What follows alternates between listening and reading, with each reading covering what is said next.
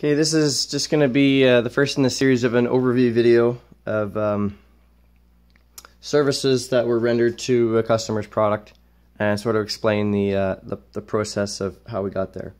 So the customer had a two-piece split front MAV. They originally contacted me, or I contacted them, because I had these reproduction split front MAV, like adapter cover things. Tactical Tailor used to make them. Obviously they're way out of production, and they're just pieces that I can manufacture. So I had some in stock, and the customer bought both. And the customer reported to me that they were looking at having the zip or the Velcro here extended further out, so they could fit their troop commander's aide memoir and or map down inside the pocket horizontally. So what I ended up doing is I made them a prototype piece that was patterned off of this rig, this size right here, and it's a zippered insert. So the zippered insert I made for the customer, I made it in obviously not the right pattern, because this one is one that I'm going to keep as a prototype. And what I do to my zippered inserts, I like to put Velcro first off, so I can mount whatever, right? IR patch or some swag. But I do it with Molly Velcro right here, or at least two 2-inch sections, and that's to clip a push to talk. And that's, you know, on your torso, either left or right about where you'd want a push to talk to be. So it's not up on your shoulders. And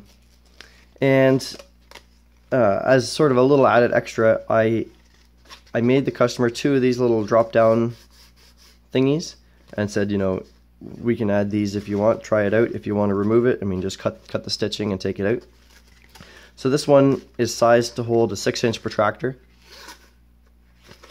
this little flat pocket, and this one here is sized to hold a Stadler case that's cut down, you know, to hold your Stadler markers, and then, you know, 4 additional pen, Sharpie, or Stadler or pencil holders there.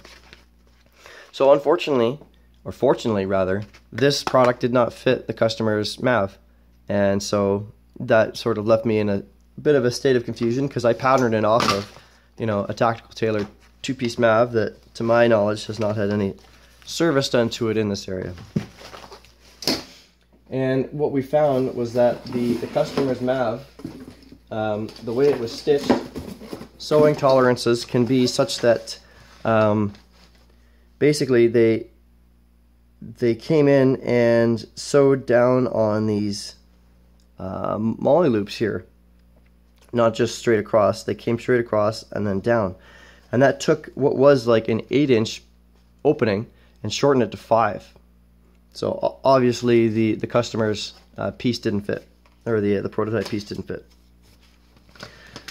So we ended up taking the rig fully apart. Right, we cut all the seams here, took all the straps off, and just looked inside to find out that that was the actual issue.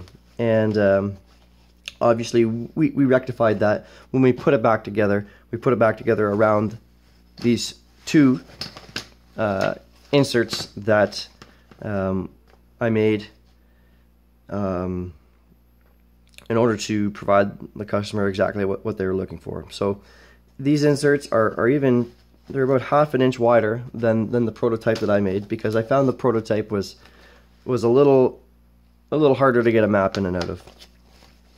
Okay, and this one does not have the pieces that come down. Those sort of hamper a map going in and out. It'd be fine for like an aide memoir, but I mean, there you see, we got a map. You know, it's folded 6 or 8 times, and it goes right in. We got the same Velcro with loops for push to talk. And I mean, just to talk through a bit of philosophy of use, on zippered products that I make, and I know other companies are like this, they always put 2 sliders. So even if, let's say, you run your sliders down here and you only use the one to open it up and one to close it, and you don't use it as a purse style zipper on the top, Having 2 sliders means that if one slider fails and gets ripped off, you always still have a second slider. So that comes into redundancy, right? 2 is 1 and 1 is none. And so everything zipper that I make, where possible, I will always run 2 sliders. Sliders have had the metal pull tabs removed, so they're silent. And instead they have paracord with 1 1/4 inch heat shrink, overhand knot at the top and sealed. Okay, and then when we closed the rig, we used a standard single needle lock stitch walking foot sewing machine, but then we came back with an electronic programmable tacker, and we tacked all of the parts on the rig that could be exposed to high wear or high forces.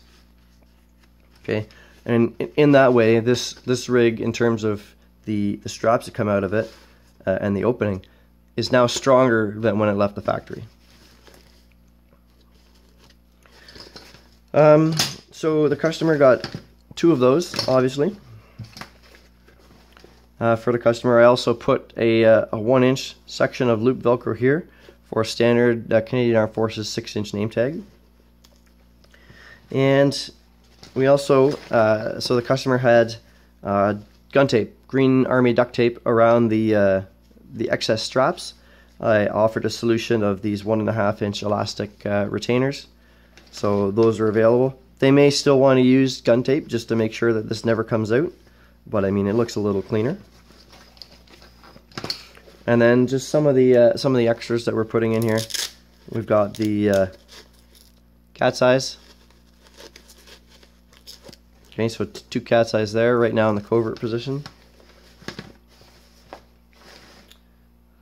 We're going to hook him up with a little neck buff that I make, and send him on the way with a prototype sling. These are obviously in current production now. This is just a prototype I loan out to see if end users are interested in getting one. Try before you buy. Okay, so that's the end of this overview of services video, and look forward to future videos.